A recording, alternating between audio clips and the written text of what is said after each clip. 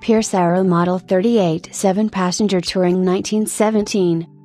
The first Pierce automobiles were light Stanhopes designed by David Ferguson, who would be Pierce's chief engineer until 1921. The lightweight Pierces were a natural progression from Pierce's long experience building and marketing bicycles. Pierce's bicycle dealer network and distribution system distributed the earliest Pierce four-wheelers, giving the company a natural advantage over its competitors. The first multi-cylinder Pierce appeared in 1903 and the four-cylinder Great Arrow followed in 1904. 3 years later, Pierce entered the six-cylinder era that would so effectively define the company. The business was expanding so rapidly and its high-quality standards required so much handwork that it outgrew its extensive existing facilities, and in 1906 it erected a massive manufacturing facility that was for years the pride of Buffalo, New York. In just 5 years the George N. Pierce Company had reached the pinnacle of automobile size, prestige, luxury, performance and cost. 2 years later the company adopted the identity of its premier product, becoming the Pierce Arrow Motor Car Company. From 1910 on, Pierce Arrow was exclusively powered by six-cylinder engines of 36, 48 and 66 horsepower. The 38 horsepower 6 was the smallest Pierce Arrow offered. Its prices started at $4,300 in 1917 with catalog coachwork, of which Pierce Arrow cataloged 14 different styles. Unusually among luxury marques at this time, Pierce Arrows were almost always delivered with Pierce Arrow coachwork. The bodies built used proprietary technology from the Aluminum Company of America to cast its body parts, and very thin 1/8 thick flanged aluminum panels which were lightweight, stiff, dent-resistant bodywork. It was unique and helped ensure Pierce Arrow customers' satisfaction with their automobiles.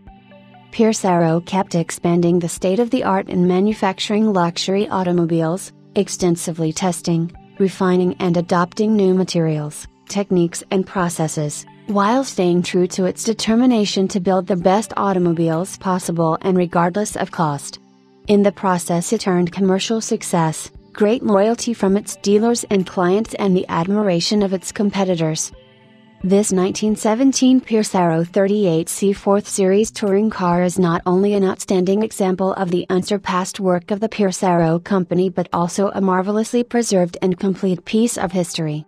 Finished in maroon with black fenders, black leather upholstery, black cloth top and a tan cloth top boot, it is lavishly equipped and wonderfully original. In addition to its opening windshield, divided front seat, wind wings, jump seats, folding footrest, luggage rack and trunk, dual spares strapped to the right running board, klaxon electric horn and bulb horn clamped to the steering column, it has the very unusual feature on Pierce Arrows of this period of optional standalone headlights in brass bell enclosures rather than Pierce Arrow's signature fender mounted lights. Other than the radiator enclosure, all the bright work is brass. The suspension is fitted with lever friction shock absorbers and 3/4 elliptical rear springs. The rear wheels have contracting band brakes.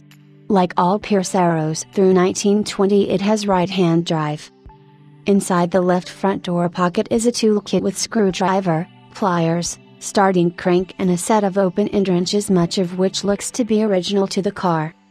It was acquired by former owner Richard C. Payne Jr. in 1988 in a trade with a collector in Connecticut, and appears to have had very little done to it over the years other than an old repaint, a top boot and rebuilt and revarnished wheels with replaced tires. The engine appears to have been out, worked on, mildly refreshed cosmetically and returned to an otherwise largely undisturbed engine compartment. The odometer shows 22,459 miles, which may well be the only mileage it has covered. The upholstery on the rear seat and jump seats is hardly worn, and even the front seat coverings are sound, although all the leather will benefit from being carefully professionally treated to restore its luster and flexibility. The patina in the engine compartment, chassis and other working parts of the car are worth a look, if only to see how sympathetic care can preserve even a car that gets used occasionally. With over 70 brake horsepower, the 1917 Pierce Arrow 38C4 conceded little advantage to competitors outside its 38 horsepower class, such as the Packard Twin 6 with 424 cubic inches and a 43 horsepower Elam rating. This superbly maintained and preserved example likewise concedes little to restored Pierce Arrows. It is a lovely, highly desirable piece of history that will grace the most discriminating collection.